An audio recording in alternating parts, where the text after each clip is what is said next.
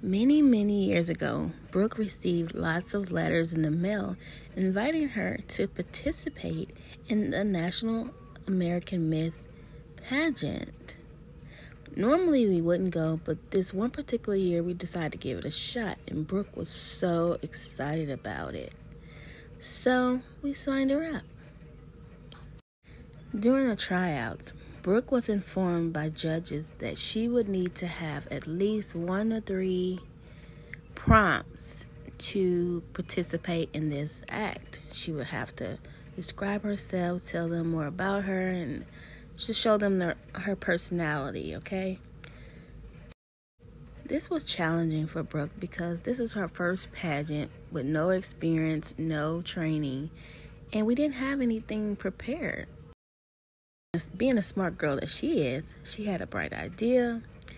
So she whispered something in my ear. You won't believe what it was she decided to bring to the pageant competition. Time was ticking and the show was about to start. So the judges quickly kicked all the parents out of the room. We all had to get out so that the kids could go on and perform their acts. Brooke was prepared. She had her little interview notes prepared, what to say and things like that. And she went out and got her prop. I brought it to her fast as I could. It was a jump rope. So Brooklyn did all kinds of jump rope acts like you wouldn't imagine. This was an awesome idea, and it was so amazing that she quickly thought of this, right?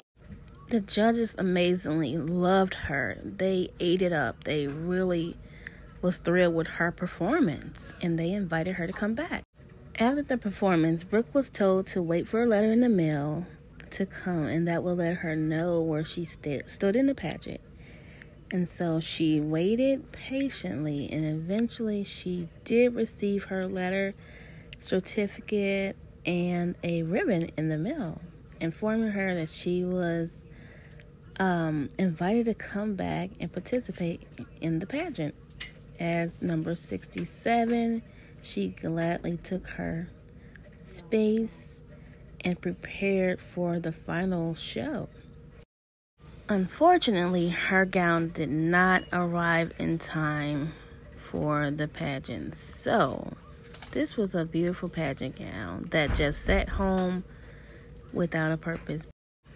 Gratefully, her godmother had just bought her a gown for Christmas, so she could replace the gown for that dress she got from her godmother and wore that in place of the gown. And it didn't stop anything because she still won a trophy. She was still able to participate and continue all of the other activities. So it turned out to be really good success.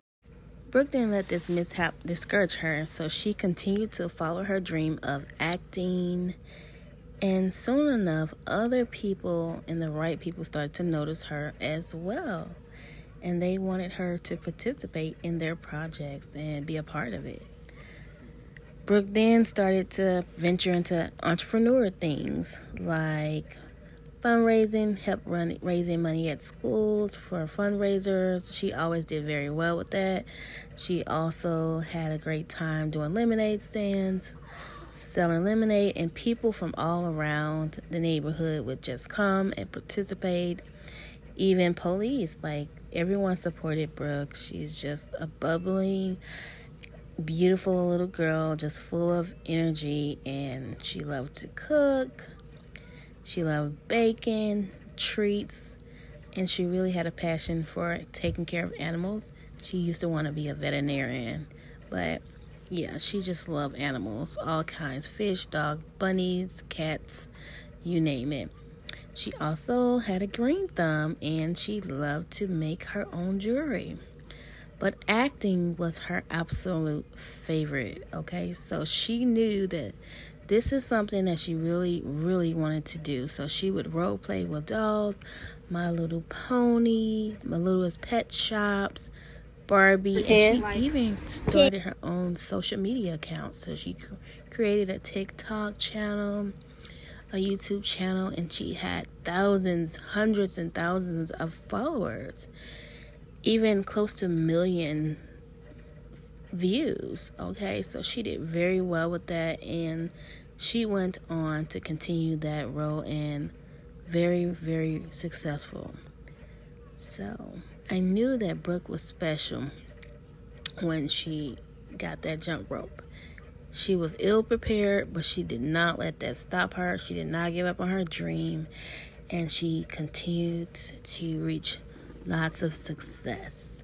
So let that be the reason why no one else continues to give up, because you just never know how things may turn out.